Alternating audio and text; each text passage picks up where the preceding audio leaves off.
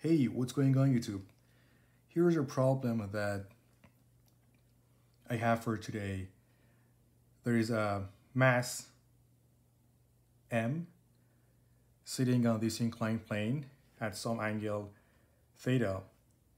And for this question, we have friction. We have static friction. So I thought it's not going to be a bad idea if I go over what the static friction is and like how it works. And then I'm going to hop back on this problem that we have to solve. So, static friction. Let's say we have an object M on this floor, and I'm exerting some force to it. I'm applying a force to it. And let's just assume that when I'm applying this force to this object is not moving.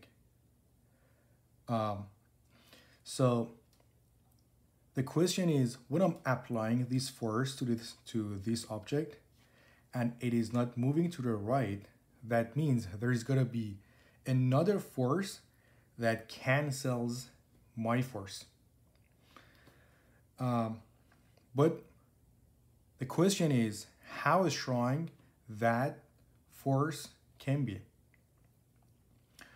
And the answer to that question is that force is not a fixed force.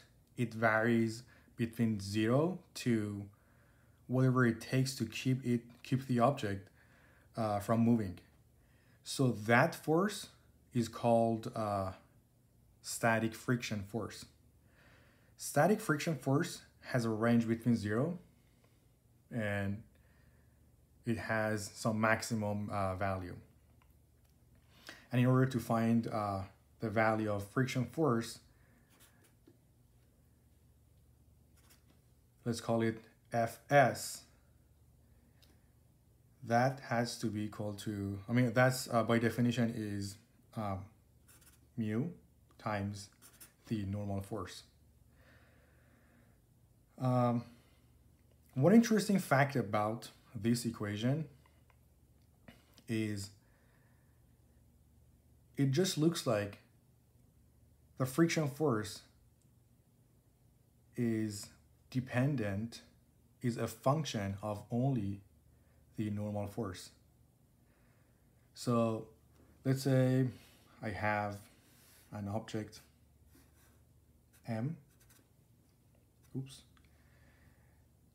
I'm exerting a force to it. And let's say I have another object, M1, M2. One interesting fact here is that the friction force is not a function of the area of contact.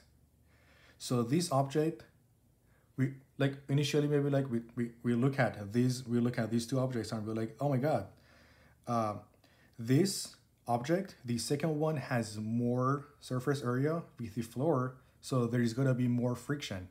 Or this object has less surface area compared to the other one with the floor, so there is going to be less static friction. That's not the case, because the friction force is not a function of surface area or here. So I thought I should explain just a little bit about what it is and how it works, and I think now we can hop back on the question we had. And so this question is about, we have there's a mass M sitting on this inclined plane at some angle theta, and let's just assume that this object is not sliding down the inclined plane yet. So let's crank up this theta and see where it will start sliding down. Well, we know that at some point it's going to happen, right? So if I crank up theta to a maximum angle, then the object cannot stay on this plane anymore, right? It's going to like slide down. So right exactly at the time when this object begins to slide, we would like to find two things: the coefficient of static friction and the value of friction force. As always, as always, the best step to start off with these kind of questions is drawing a free body diagram to see a relationship between all the forces acting in on this object. So let's say this is our x axis, and this is the y-axis, and let me use another color. And let's assume here is our theta, which we had here, and here is our object right there. So as always, we know that we have the force of gravity pulling down on this object, which is equal to mg. And then let's find the components of the force of gravity.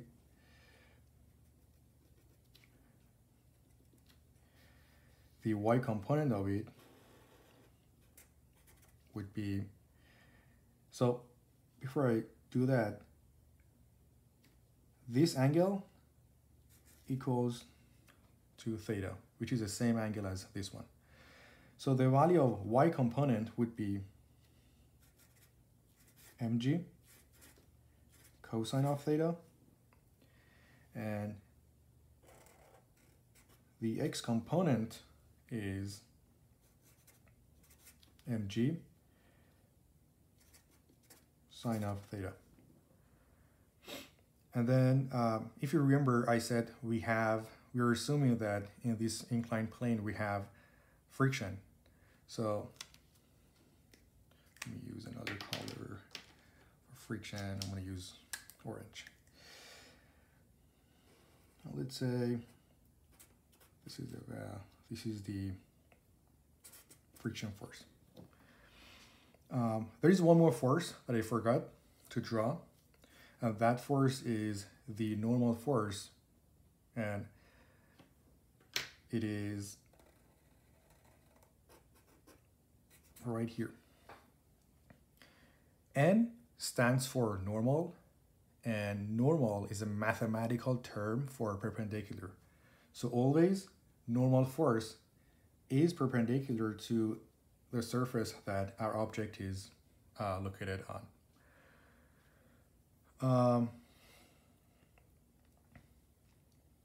So let's use another color again. Okay, so what do we have on the x-axis? We have negative,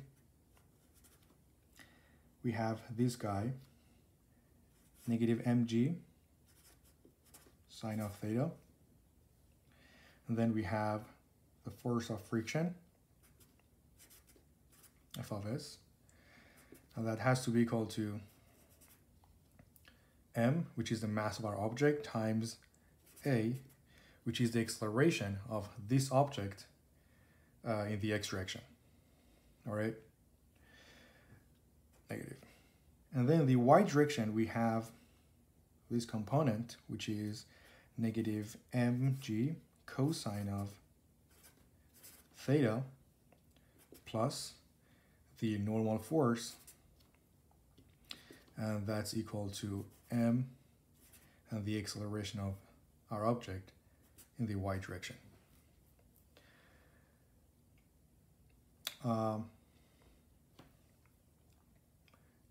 So you're solving this question based on one fact, and that fact is we're looking for these two values as this object starts to slide down.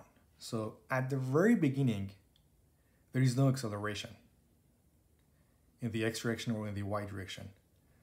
Or we can say the acceleration is equal to 0. With that assumption, we can say these two equations are equal to 0, because we're just talking about exactly the time that this object starts to slide down this inclined plane. So let's say this is 1, this is 2. From 1, we can say that Fs equals mg sine of theta. And from the second one, we can say